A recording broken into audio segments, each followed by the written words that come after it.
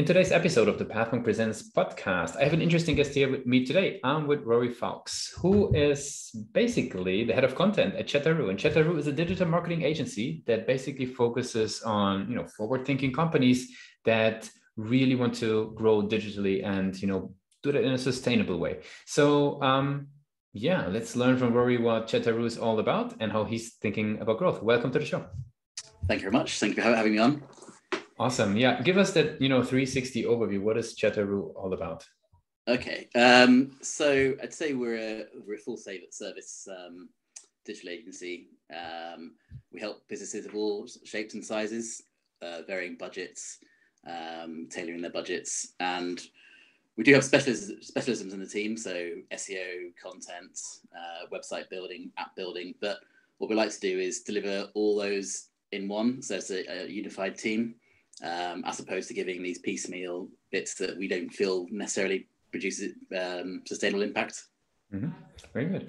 And what types of companies would you guys be working with? Like what, are we talking, small size companies, mid-market, enterprise, maybe certain industries that you guys are working with? Maybe give us a bit of an overview. Yeah, so I think typically, in the UK, we'd call it SMEs, so small to medium enterprises. They range from manufacturing firms, specialist manufacturers like fire door manufacturers, but to recruitment companies. We've even got a super yacht charter client, which is a bit unusual. But also we're helping a cultural improvement organisation, basically convert all their thinking, their methodology into things like apps and content and a powerful website. Very cool. Okay. Good. So now, and who would be reaching out of those companies? Like, is that, like a CMO really in that organization, or is it a business owner that says we just need, some digital support? Like, what's typically the scenario? We tend to like to present ourselves as a sort of an extension of the company, where the companies that probably don't have in-house marketing or in-house digital at all. Companies probably with decent turnover, but they don't have the time to go and build a digital team because they probably get left behind.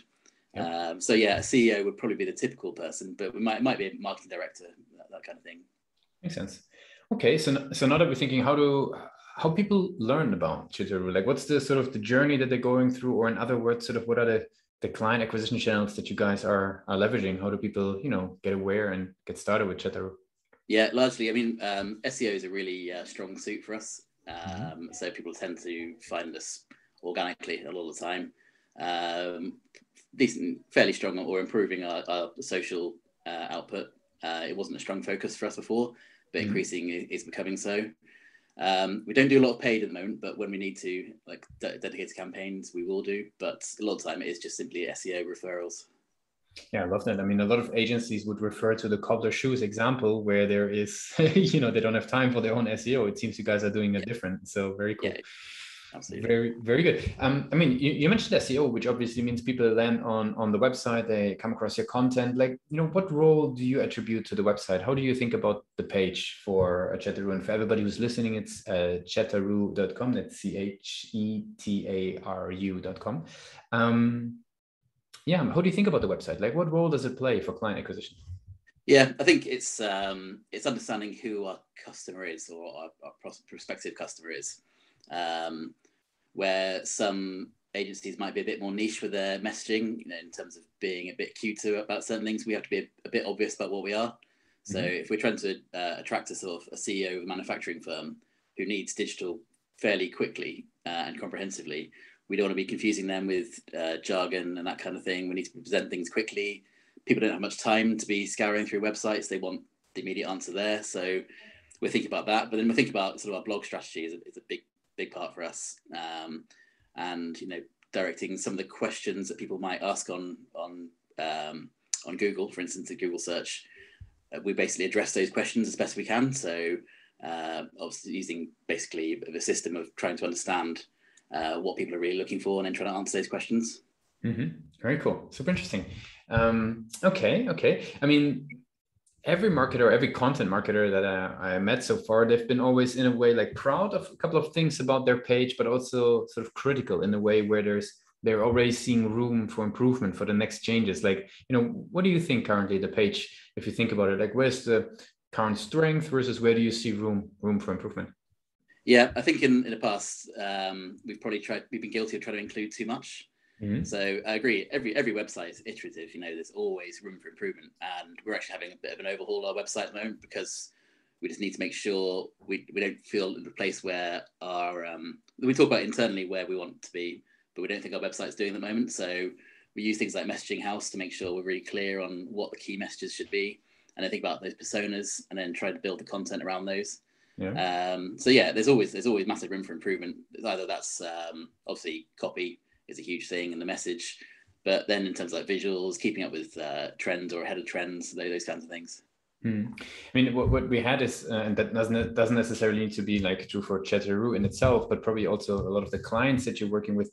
We had some interesting conversations on the podcast about, how to actually figure out why people do or do not convert on the website. Like, how do you guys think about this? Like, what type of tools or approaches, methodologies? How do you approach, if you got a client, let's say, that is not getting, the conversions from the page? Yeah, it's an interesting question. Obviously, things like capture forms, is heat spots, all those kinds of things. But also just going back to basics and think about the message. Is our message really clear enough? Will it really be compelling to the right people? Is there something about our message that's putting people off? Are they confused? Is there too much stuff? Are they irritated? I mean, people have attention spans of seconds now. If they can't find what they want very, very quickly, they'll go elsewhere. So we have to be pretty conscious of that. So yeah, if your page isn't converting, it's going to be some of those things, I think. Nice, super cool. Okay. Okay, so we learned a bit about Chetaru. We know how you're thinking about the page, how you're thinking about growth. Maybe tell us a little bit more so that we learn about Chetaru, the company as well. Like, what does it entail to be sort of the head of content in Chetaru? Like, what would be sort of the key responsibilities? How have you guys defined that role? Because actually we're seeing, specifically when it comes to head of content, when it comes to head of revenue, there's like terms emerging, but we love to kind of reveal like what's sort of the responsibility behind. Yeah, I guess sort of any modern marketer or any digital person, it's difficult to be a specialist these days, and I think I've been lucky to work in a fair few marketing departments where you gain other skills, experience, that kind of thing, understand how other people are working, and I think we're very much team focused. So we have our head of content.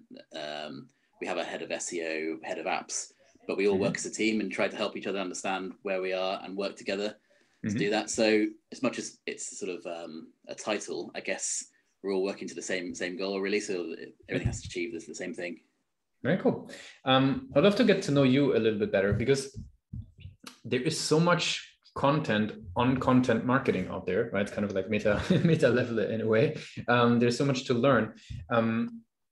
How do you pick, like, where do you read, like, what is your favorite go-to places in order to keep on educating yourself while, making sure to, have high quality content that you're actually, reading and digesting?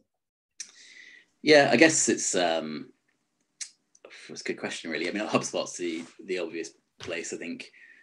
Grafton, I find really useful. I think their email marketing strategy is really good. It's always got something relevant that I'm going to read in there. Learning new things. A lot of time, other stuff reinforces things, which is great. But other times, they give you ideas. Things you should be exploring. Things you realize you haven't really got capabilities to deliver at that time.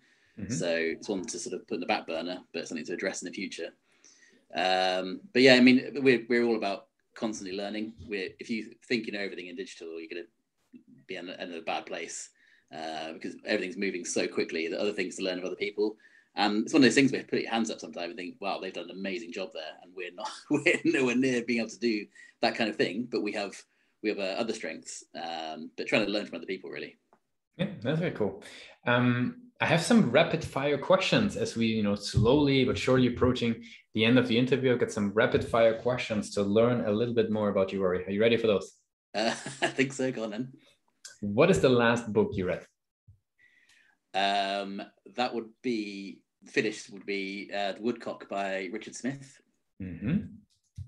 What's the one single thing that your company is focused on the most at the moment? Ooh. Internally, definitely teamwork. Externally, I think probably messaging houses and personas. If there would be no boundaries in tech, right? So everything is possible. What's the one thing you would fix for your role? Ooh, that's a very good question. Yeah, I think really interested in obviously what's coming from China in terms of things they're capable of doing with 5G. Things like the strength of live streaming, some of those real incredible experiences, the consumer experiences, the retail experiences. I think there's some really interesting stuff to explore. Augmented reality, of course, been talked about for so long, but it's never really got to a place, I think, where people are really nailing it. So I think something around there, yeah. Very cool. What's the last thing that kept you awake at night about the company? About the company?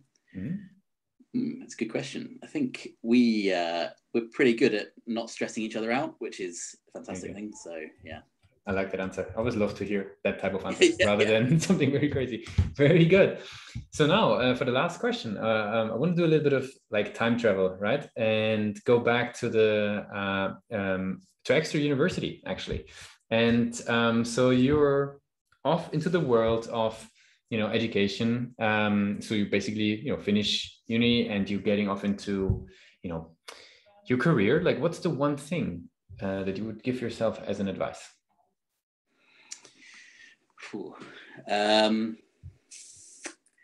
That is a very good question. I guess I did classical studies at uni, and then I was planning to be a journalist, and all my thinking was about newspapers, magazines, everything physical. And it became a bit of a like people mourning for that physical print dying out. But I think basically to prepare yourself for that and to accept that that's going to happen, but embrace the world of digital and so much excitement and so many brilliant ways of sharing what we call content now, but information, knowledge, creativity. Embrace the internet earlier. Rory, I really appreciate you took the time with us today and give us an insight about Chetaru, a little bit about sort of your journey. I want to give you the very last word, right? If somebody would be forgetting all that we discussed about Chetaru today, what's the one thing that they should remember? That we deliver sustainable growth and real value. Very good and succinct. Thanks a lot for being a guest on Platform Presents. Excellent. Thank you very much for having me.